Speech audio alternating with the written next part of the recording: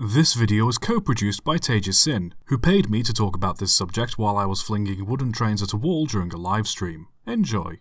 Here's something for you to consider. If most diesel-electric locomotives are just giant generators on wheels, then is it possible to generate enough electricity to power a locomotive with something other than diesel? Purely electric locomotives do exist. Most public trams have always been powered by electricity, and some bigger engines are known to run off the grid, but these locomotives require the use of overhead wires or third rails. While this works, some countries like the US, Canada or Russia have rail lines that can go on for hundreds of miles through the middle of nowhere, and as a result, setting up and maintaining third rails or power lines is very difficult. Battery-powered engines do exist, but they're never usually more than shunting engines or used on limited distances due to the sheer amount of energy required to haul a train over a prolonged distance. So what alternatives are there?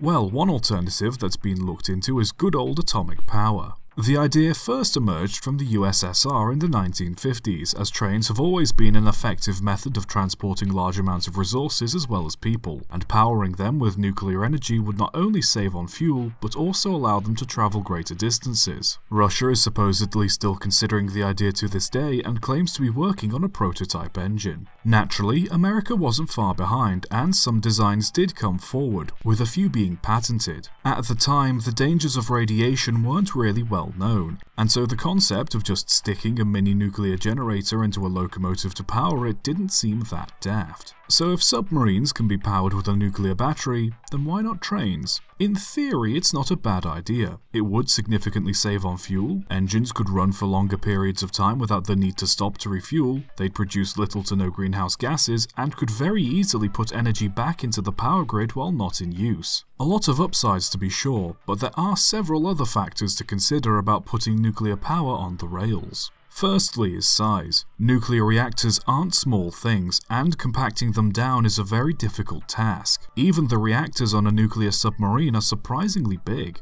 While it could be possible to make a reactor small enough to fit in a locomotive, the issue then becomes whether or not it's powerful enough to output the amount of energy needed to do the work it's intended for after it's been shrunk down. On top of this, even if you only needed a very little amount of radioactive material to fuel the engine, you'd still need a significant amount of shielding around it just to keep it from doing any harm to anyone. Meaning even if you managed to shrink the reactor down, you'd still need a few hundred tons of concrete encasing to stop a significant amount of the radiation from escaping, making the locomotive significantly heavier than most alternatives. This brings us on to the second problem: maintenance. A nuclear reactor is not something that's cheap or easy to repair and maintain. The savings in fuel might help balance out the cost of maintenance, but repairing a locomotive on its own is a tricky business, never mind the addition of a radioactive element and the need for a qualified scientist on hand to help you refuel it. Then comes the issue of waste fuel. Once coal is burned in a steam locomotive, you're left with ash and carbon dioxide. When diesel is burnt, you're just left with carbon dioxide.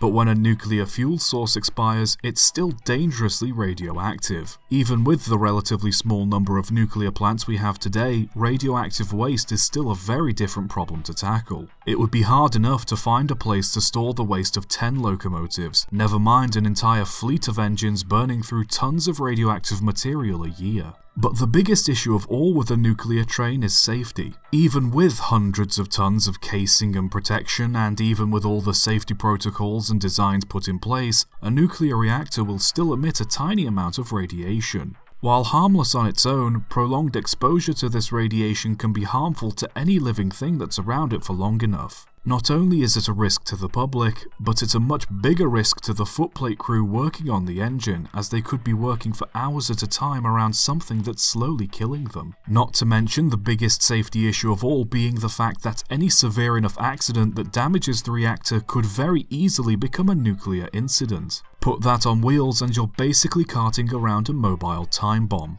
But instead of an explosion, it would blast everyone in a radius with horrible amounts of radiation. On top of this, considering how dangerous a nuclear train crash would be, a nuclear train would most likely need to be guarded at all times, as they would certainly be hot targets for terrorism attempts. So, regardless of the upsides, nuclear-powered trains are a pretty unsafe idea. The more effective solution and method currently being used across Europe is to simply set up overhead power lines and third rails to power the locomotives, with the electricity being generated in nuclear power stations. This approach is better, but is still problematic in countries like the United States, Canada and Russia, where lines can run for miles on end through the middle of nowhere, making electrification and maintenance a significantly more difficult task. So nuclear trains aren't entirely off the table, but they certainly need refinement. Overall, nuclear trains are another example of a futuristic vision that doesn't hold much practicality in the real world. While nuclear power is still a cleaner alternative to fossil fuels, making a reactor mobile is always going to cause more problems than it'll solve. A shame really,